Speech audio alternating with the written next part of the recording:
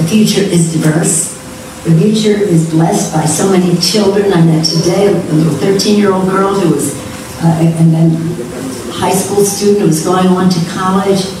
The hope that they have, the confidence that they were given by mission neighborhood centers is not only good for them, not only good for our community. President Biden has announced his new plan that would help millions of people, especially senior citizens, that are facing financial difficulties right now. Democrats and Republicans have worked together to propose a new bill that would increase SSI benefits for many.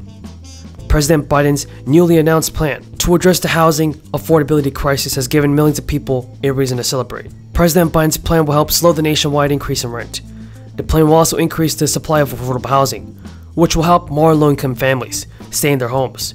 In addition, the Biden administration wants to make housing more accessible for those currently experiencing homelessness and provide substantial savings to taxpayers. Biden's goal is to tackle inflation, and increasing housing stock is the perfect place to start. Across the country, there's an estimated housing supply deficit of 3.8 million homes, which has severe economic consequences, including driving inflation and exacerbating the homelessness crisis. Homelessness creates massive social, and economic costs for American cities and families. President Biden's action to reduce housing costs by investing in the development of affordable housing will enable more cities to continue moving unhoused individuals directly into permanent housing. Biden's proposed investment in housing would start to undo the devastating impacts of past short-sighted and fiscally irresponsible investments in housing programs, restoring programs that once prevented Americans from falling into homelessness. Unfortunately, according to Fox, more senior citizens are living on the streets. Homeless agencies across the country say it's an alarming new trend because of rising rents and inflation. A study led by the University of Pennsylvania estimated the number of elderly people experiencing homelessness will nearly triple by 2030, reaching over 100,000. Older people who are homeless also tend to have smaller Social Security checks.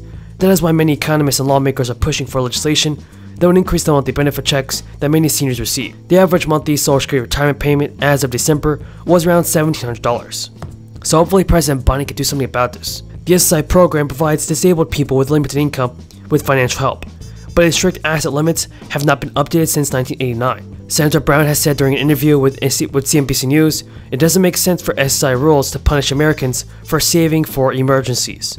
Our bipartisan bill would update the outdated rules for the first time in decades and allow beneficiaries to save for emergencies without putting the benefits they rely on to live at risk. Plan to match your vision. We were able to get, whether we did $2 million for next year's funding bill to renovate the Child Care Center in the Mission and in the Bayview. Thank you for investing.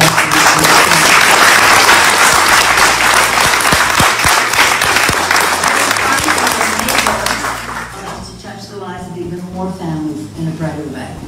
Let me just say this, because we've talked about the mayor's office, the governor's office, President Biden. Everybody recognizes that where the policy meets the people, where it hits the road, is where we need to put our support. And that's why last year the House passed legislation of 228,000 affordable housing units in California. Much of that for the governor's office, the mayor's office, the supervisors, and all, to distribute guaranteed preschool for 3 to 4-year-olds, preschool and a good paying job. So again, with the passed American Dream and Promise Act, we again recognize the reinvigoration of America. Newcomers are to our country. Some of you have been here many more generations than my Italian-American family, and some newcomers, all a part of a brilliant future. I just want to say this to all of you. Do we turn our backs on struggling workers? Every person in America and around the world would like to live long and happy and productive lives. One-time stimulus checks are coming your way. President Biden is advocating for more financial assistance, whether it be for those that have college debt or even the seniors and Social Security beneficiaries.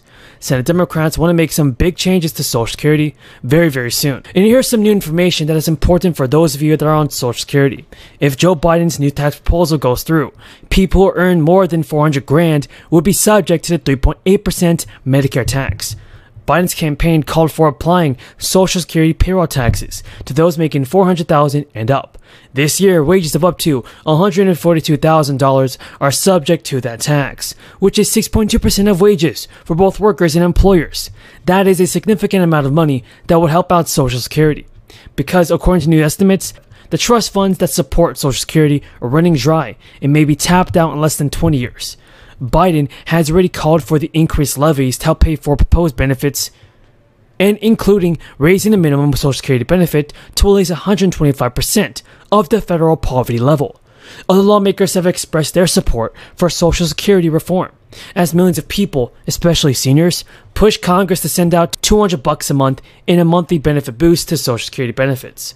Elizabeth Warren, for instance, highlighted what she said is a need for Social Security, or SSI.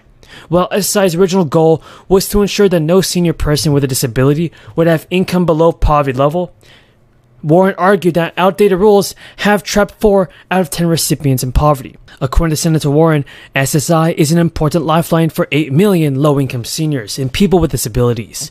Its outdated rules squeeze too many struggling families out of the program and trap many recipients in poverty. The average monthly SSI benefit is actually below $600, which will keep many elders in poverty.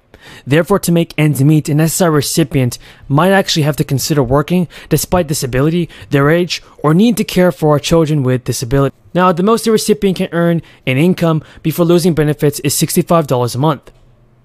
Additionally, collecting more than $20 a month in Social Security would reduce SSI benefits. SSI beneficiaries are not allowed to have more than $2,000 in savings, including in retirement accounts.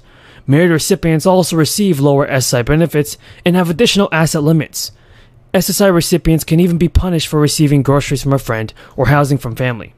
Senator Warren concluded by calling for the passage of the SSI Restoration Act. In addition to leading this bill, Senator Warren called for an increase to Social Security and disability benefits at the start of the crisis, including unveiling a plan to increase by $200 a month the Social Security, veterans, and SSI beneficiaries. And I agree with Senator Warren on this one. Friends, President Biden also said in Virginia that he was trying to make the case for lowering prescription prices, which will ultimately help ease inflation. The Biden administration has argued that lowering the prescription costs will ease one of the largest financial burdens that many American families, especially seniors, face. Lower prescription prices is a key piece of President Biden's agenda and a climate package which he's negotiating.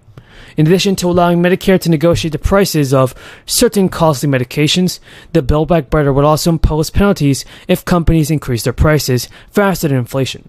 It would also redesign Medicare's Part D plans so that seniors and people with disabilities will not pay more than $2,000 for medication. Biden also highlighted the bill would cap what Americans pay for insulin at about $35 a month. So although the prescription measures would save around $297 billion, including $79 billion from allowing Medicare to negotiate prices, a coalition of more than